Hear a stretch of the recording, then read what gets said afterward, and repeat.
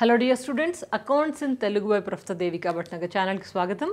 Median manam intaku mundu nerchukunnam kada. Individual series, discrete series chusam. Ee roju continuous series chuddaamu. Chaala easy, ఒక్క 5 నిమిషాలు focus చేయండి మీకు మొత్తం problem అర్థమైపోతుంది. But చాలా ఇంపార్టెంట్. ఇది బేస్, ఇది అర్థమైతేనే మన ముందు క్లాసులు అన్నీ దీంతోనే కనెక్ట్ అయి ఉంటాయి కాబట్టి కొంచెం ఫోకస్ చేయండి. అట్ ఎనీ కాస్ట్ దీన్ని అయితే మిస్ అవ్వకూడదు మీరు. మీడియన్ అంటే మనకి మిడిల్ వాల్యూ తెలుసు. ఇంతకుముందు స్టెప్స్ మనం ఏం చేస్తాము డిస్క్రిట్ సిరీస్లో స్టెప్ నెంబర్ 1 క్యూములేటివ్ ఫ్రీక్వెన్సీ వేసుకున్నాము. Step number 1 arranged in ascending order. తర్వాత స్టెప్ నెంబర్ 2 క్యూములేటివ్ ఫ్రీక్వెన్సీ వేసుకున్నాం. Step number 3 size of n+1/2th item. గుర్తుకొచ్చిందా? ఇప్పుడు ఇక్కడ కూడా కొన్ని స్టెప్స్ ఉంటాయి. స్టెప్ నెంబర్ 1 మనం ఇక్కడ అసెండింగ్ ఆర్డర్లో వేయాల్సిన అవసరం లేదు. ప్రాబ్లం మనకి అసెండింగ్ ఆర్డర్లోనే ఇచ్చి ఉంటాడు. ఓకేనా? సో ఇది అక్కర్లేదు. స్టెప్ నెంబర్ 1 మనకి ఇక్కడ ఏంటంటే క్యూములేటివ్ ఫ్రీక్వెన్సీ చేస్తాము. క్యూములేటివ్ ఫ్రీక్వెన్సీ అంటే ఏంటంటే మీకు ప్రాబ్లం వర్కౌట్ చేసినప్పుడు చెప్తాను. క్యూములేటివ్ ఫ్రీక్వెన్సీ చేస్తాము. తర్వాత స్టెప్ నెంబర్ 2 ఏంటి అంటే కనుక మనకి ఇక్కడ ఫార్ములా ఫస్ట్ ఫార్ములా వేయాలి. అదేంటి అంటే size of median is equal to size of n/2th item. n/2 n+1 కాదు. కంటిన్యూస్ సిరీస్లో n+1 రాదు. ఇండివిజువల్ డిస్క్రీట్ సిరీస్ ఈ రెండిట్లోనే సైజ్ ఆఫ్ n+1/2th ఐటమ్ అంటాము. కంటిన్యూస్లో సైజ్ ఆఫ్ n/2th ఐటమ్. గుర్తుపెట్టుకోండి, ఇక్కడ తప్పు చేయొద్దు. ఇక్కడ చేశారంటే ప్రాబ్లం మొత్తం పోతుంది. స్టెప్ నెంబర్ 2 ఈ ఫార్ములా. స్టెప్ నెంబర్ 3 పెద్ద ఫార్ములా, సెకండ్ ఫార్ములా. ఈజీనే గుర్తుపెట్టుకోవడం. సెకండ్ ఫార్ములా ఏంటంటే median is equal to L plus n/2 minus CF by frequency into I, F into I. మీకు ప్రాబ్లం చేయిస్తూ ఉంటే మీకు బై హార్ట్ కొట్టిచ్చేస్తానులేండి. మీకు ఏం లేదు, సింపుల్ ఫార్ములా ఏంటది? L plus n/2 minus CF by F frequency into I. ఈ simple formula. ఓకేనా? సో ఫస్ట్ ఒక ప్రాబ్లం చేస్తే మీకు క్లారిటీ వచ్చేస్తుంది. ఇక్కడ X వాల్యూ ఇచ్చాడు మనకి అండ్ ఫ్రీక్వెన్సీ ఇచ్చాడు. ఓకే, సో మనం ఏం చేయాలి? ఫస్ట్ స్టెప్ క్యూములేటివ్ ఫ్రీక్వెన్సీ అని చెప్పాను కదా, CF.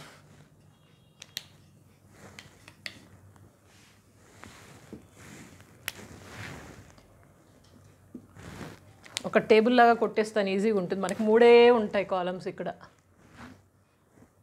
ఓకేనా? సరే, ఇప్పుడు క్యూములేటివ్ ఫ్రీక్వెన్సీ ఏంటంటే first number 26 as it is వేసుకుంటాము. ఇక 26 + 68 అని అంటాము. క్యాలిక్యులేటర్ యూజ్ చేస్తాం, తొందరగా అయిపోతుంది.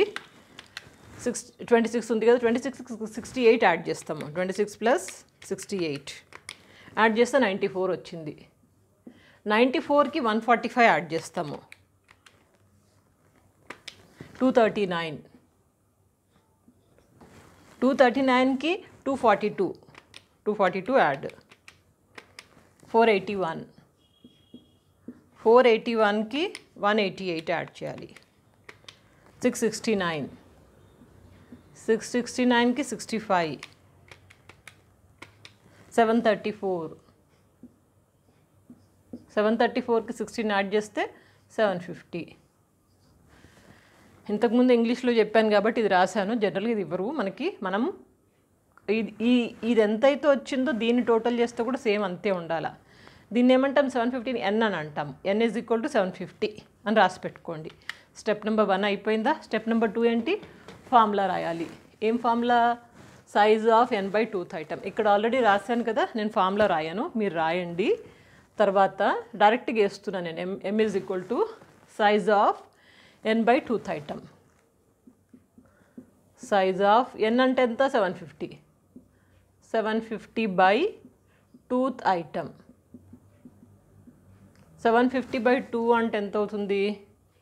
375. Okay, so size of 375th item. ఈ 375 అనేది ఈ క్యూములేటివ్ ఫ్రీక్వెన్సీలు ఎక్కడుంది చూసుకోవాలి.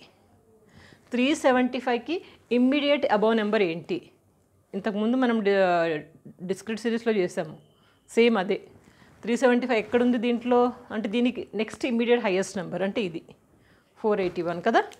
సో మనం ఇక్కడ ఒక అండర్లైన్ చేసేద్దాం మన అండర్స్టాండింగ్ కోసం. మీరు పెన్సిల్తో చేసుకోవచ్చు. ఓకే, ఇక్కడ 375 లైస్ ఇన్ క్యుములేటివ్ ఫ్రీక్వెన్సీ 481 కదా. సో ఇక్కడ ఒక sentence రాద్దాము. 375th item lies in class interval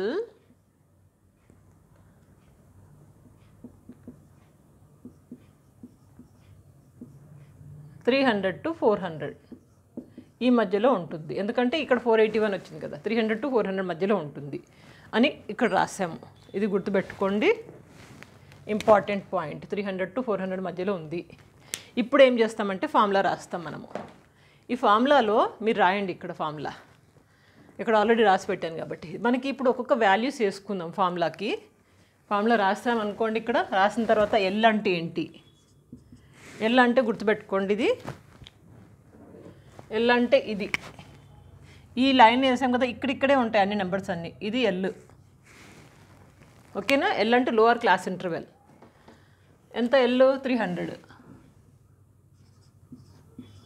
దీంట్లో n/2 అంటే మనకు ఆల్రెడీ తెలుసు, 750/2 కదా.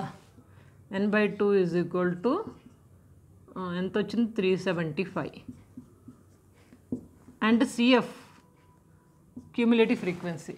ఇక్కడ ఈ లైన్లో మనం లైన్ గీసాం కదా, ఫ్రీక్వెన్సీ క్యూములేటివ్ ఫ్రీక్వెన్సీ దీనిపైన ఉన్నది క్యూములేటివ్ ఫ్రీక్వెన్సీ సిఎఫ్.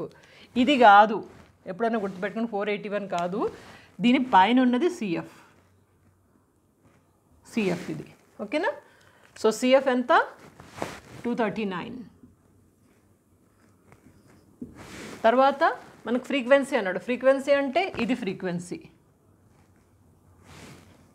ఈ లైన్లో ఉన్న ఫ్రీక్వెన్సీ ఎంత అంటే 242 కదా.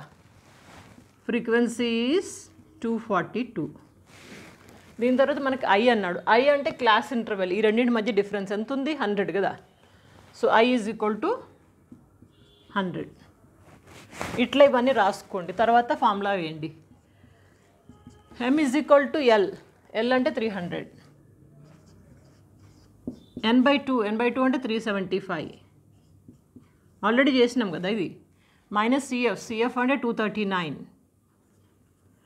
Divided by frequency 242 into I అంటే 100. ఓకే, ఈ క్యాలిక్యులేషన్స్ చేద్దాం. ఇప్పుడు 300 యాజ్ ఇట్ ఈజ్, దీన్ని ఏం ముట్టుకోకండి, దీన్ని ఇట్లా అనండి. 375 మైనస్ 239. ఓకే, 239 ఎంత వస్తుంది? ఇది 136 బై 242 ఇంటూ 100. ఇంకా నెక్స్ట్ స్టెప్లో ఇది క్యాలిక్యులేషన్ చేసేద్దాం. 136 300 ప్లస్ 136 ఇంటూ 100 డివైడెడ్ బై 242 ఎంత వస్తుంది? 56.2. అంటే మీడియన్ ఎంత? ఇక్కడ మీడియన్ అని రాసేసేయండి సీదా. Median is equal to 356.2. ఇంతే ప్రాబ్లం. మళ్ళీ ఒకసారి ఎక్స్ప్లెయిన్ చేయనా? ఏం కన్ఫ్యూజ్ అవ్వక్కర్లేదు. ఇక్కడ మనకి ప్రాబ్లం ఇది ఇచ్చాడు. ఓకే, ఇచ్చిన ఫస్ట్ మనం క్యూములేటివ్ ఫ్రీక్వెన్సీ కనుక్కున్నాము, అన్నీ యాడ్ చేసుకుంటూ పోయినాము. తర్వాత స్టెప్ నెంబర్ 1 ఫార్ములా ఇది పెట్టాము. Size of n/2th item. n అంటే 750 కదా. 750/2 అంటే 375 వస్తుంది. 375 ఎక్కడ ఉంది దీంట్లో క్యూములేటివ్ ఫ్రీక్వెన్సీలో? ఇది కదా 481. ఇక్కడ ఒక లైన్ డ్రా చేసేసుకోండి.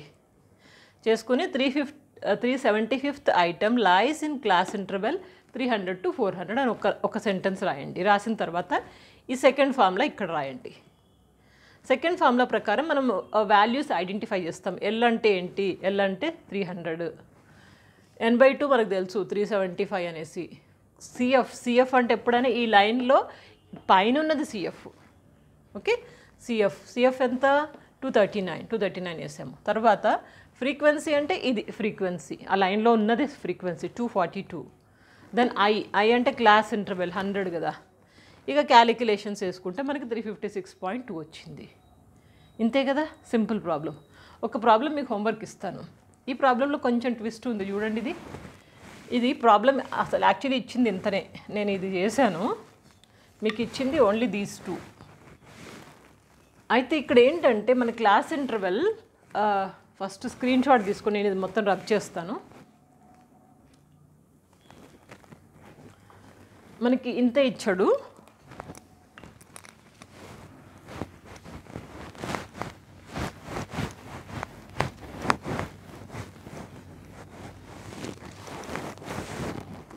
మనకి ఈ రెండే ఇచ్చాడు. ఇక్కడ క్లాస్ ఇంటర్వెల్ ఎట్లా ఇచ్చాడంటే 62, 69, 72, 79, 82, 89 అని ఇచ్చాడు. ఇప్పటిదాకా మనకి ఇలాంటి ప్రాబ్లం రాలేదు. జనరల్గా 62, 70, 72, 80, 82, 90 అంటాడు కదా. ఇక్కడ కొంచెం తేడాగా ఇచ్చాడు. ఇలాంటప్పుడు ఏం చేయాలంటే మనము మీకు క్లియర్గా చెప్తాను. ఇప్పుడు లోవర్ క్లాస్ ఇంటర్వెల్ అన్నాం అనుకోండి, ఇది 69.5, ఇది 69.5. అంటే ఈ రెండింటి డిఫరెన్స్ ఏ నెంబర్ అయినా డిఫరెన్స్ చూసుకోండి. 89, 90, 99 to 100, 109 to 10. ఈ డిఫరెన్స్ ఎంత ఉంది? 1 కదా. ఆ 1ని హాఫ్ చేస్తే ఎంత అవుతుంది? 0.5 కదా. 1 డిఫరెన్స్ ఎంత? 1. దీన్ని హాఫ్ చేస్తే కనుక 0.5. ఈ 0.5 ఇక్కడి నుంచేమో మనం మైనస్ చేస్తాం, ఇక్కడేమో యాడ్ చేస్తాము. లోవర్ క్లాస్ ఇంటర్వెల్ ఎంత అంటే 69.5, అప్పర్ క్లాస్ ఇంటర్వెల్ ఎంత అంటే 69.5. ఇక్కడ మీరు కావాలంటే మొత్తం డాటాను మళ్ళీ రాసుకోవచ్చు. కావాలంటే ఇట్లా రాసుకోవచ్చు. x is equal to 59.5 to 69.5 and 69.5 to 79.5, 79.5 to 89.5, 89.5 to 99.5, 99.5 to 109.5, 109.5 to 119.5. ఇట్లా రాసుకోండి కావాలంటే డాటా మీరు, ఇంకా క్లారిటీగా ఉంటుంది. ఫ్రీక్వెన్సీ మనకి ఇచ్చిన ఫ్రీక్వెన్సీనే. ఓకే. అండ్ తర్వాత సిఎఫ్ యాజ్ యూజువల్ ఇంతకుముందు ప్రాబ్లం లాగా సిఎఫ్ కనుక్కున్నాము. యాడ్ చేసుకుంటూ పోతే మనకి 98 వచ్చింది. 98 n. ఇప్పుడు ఈ ప్రాబ్లం లాగానే ఫస్ట్ స్టెప్ ఏంటి? Size of n/2th item. n/2 అంటే n ఎంత? 98. 98/2th ఐటమ్ అంటే 49th item. 49th item. 49th item అంటే క్యుములేటివ్ ఫ్రీక్వెన్సీలు ఎక్కడుంది? ఇక్కడుంది కదా. ఇప్పుడు మనము median is equal to 90 to 99 అన్నాం కదా. అంటే ఇక్కడ క్లాస్ ఇంటర్వెల్ మళ్ళీ మనం రాసాం కదా. ఇదంతా చెడిపేసి ఇక్కడ రాసేసేయండి, ఇదంతా తీసేసేయండి. తీసేసి ఇది ఇక్కడ వేసేసేయండి. అంటే ఇక్కడ ఉంది మనకి. ఇప్పుడు మనం ఎం అన్నప్పుడు సెకండ్ ఫార్ములాలో ఎల్ అంటే ఎంత? ఎల్ ఎంత? 89.5. ఎల్ 89.5. n/2 అంటే మనకి ఇక్కడ ఆల్రెడీ వచ్చింది. సిఎఫ్ అంటే క్యుములేటివ్ ఫ్రీక్వెన్సీ. అబౌవ్ అంటే ఇది 40. ఇక్కడ నేను క్లియర్గా రాస్తాను. ఎల్ అంటే 89.5 అండ్ n/2 ఆల్రెడీ మనకు తెలుసు 49 వచ్చింది. తర్వాత సిఎఫ్ అంటే ఇది 40. సిఎఫ్ 40. ఫ్రీక్వెన్సీ ఎంత? 30. ఇది ఫ్రీక్వెన్సీ 30. అండ్ నెక్స్ట్ ఐ ఎంత? డిఫరెన్స్ ఎంత తీసుకున్నా కానీ మనకి ఎంత వస్తుంది? ఇది 10 కదా. I is equal to 10. ఇంకేముంది? అన్నీ రాస్తారు. ఇంకో ఆ ప్రాబ్లంలో అప్లై చేయడమే. లాస్ట్లో మీకు ఆన్సర్ 92.5 వస్తుంది. వచ్చిందా? ఎంతమందికి వచ్చింది? Let me no in the comment box. ఒక్కొక్క వీడియో టైం తీసుకొని ఎనర్జీ తోటి కొంచెం మళ్ళా లాక్కుంటూ తీసుకొని అన్ని ప్రాబ్లమ్స్ అన్ని క్లియర్గా మీకు అర్థమయ్యేటట్టు చెప్తున్నాను. ఎందుకు? అందరూ చదువుకోవాలి, అందరూ బాగుపడాలి.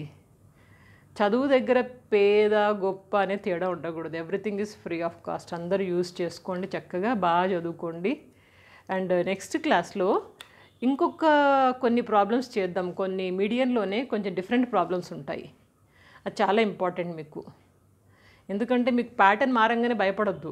అరే ఇది కూడా తెలుసు, ఇది కూడా తెలుసు. ఎందుకంటే మనకు ప్రాబ్లం క్యాలిక్యులేషన్ మెథడ్ తెలుసు. అరే క్యూములేటివ్ ఫ్రీక్వెన్సీ కనుక్కోవాలి, ఈ 2 ఫార్ములాస్ వేయాలి, ఆ 2 ఫార్ములాస్ వాల్యూస్ ఎక్కడున్నాయి అన్నీ తెలుసు. మరి ఇంకేంటి, కొద్దిగా చిన్న ట్విస్ట్లు ఇచ్చాడు అనుకోండి, భయపడకుండా చేయాలి. అందుకని నెక్స్ట్ క్లాస్లో కొన్ని డిఫరెంట్ ప్రాబ్లమ్స్ తీసుకుంటాను మీడియన్లో కంటిన్యూస్ సిరీసే.